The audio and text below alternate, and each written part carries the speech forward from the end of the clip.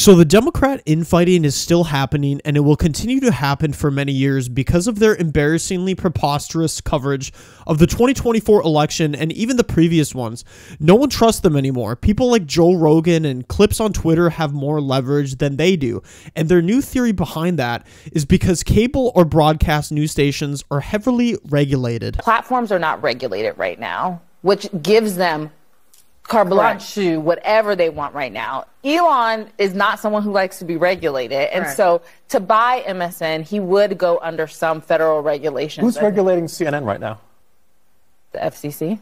We're not a broadcast. It's cable.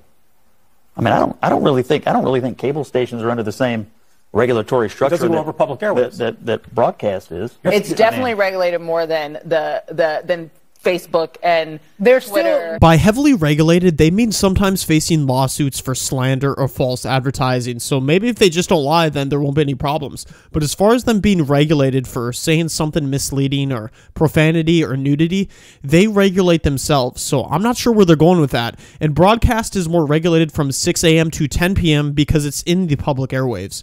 You can't show profane content like sexual activity, grossly offensive language, etc. But still, they aren't required to show both sides of a political issue. They used to under what was called the Fairness Doctrine up until 1987. What she's saying is that there's still a litmus test of journalism that you have to pass. You can't come on TV and just make up things and say things. That happens on X. Please don't give me the eyebrow furrow as if you don't know what I'm talking about. Have you seen the liberal side of YouTube or the liberal side of X? It's pretty equal on both sides as far as misleading content is concerned. I mean, on Twitter, you get paid for the amount of engagement in the comment section because that's where the ads are. So a lot of it is annoying clickbait, but it's still significantly more reliable than the clown news network because we get to see clips that aren't taken out of context and news stories that you wouldn't otherwise see because it wouldn't fit the liberal media's narrative.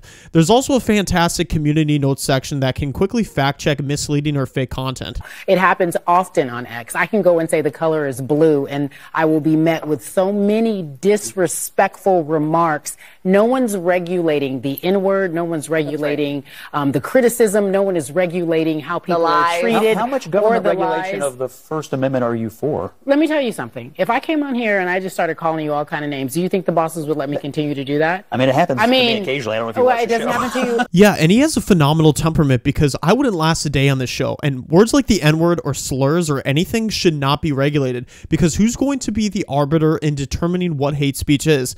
This could go poorly on both sides. But it doesn't happen for me, and I know that I wouldn't be able to do that. There's a level of professionalism in what we do here because we are journalists and we adhere to something at least morally. And there is no moral compass on this thing called You're also having a Does it ever occur to this woman that there's even the slightest chance that she's wrong about certain issues? And if there is that possibility, shouldn't we hear from multiple sources, even if they are offensive? I mean, I've been wrong before. When I was 8 years old, I voted for Barack Obama in my elementary school. Okay, it was probably 7, but you know, I had a lot of growth and maturing from then.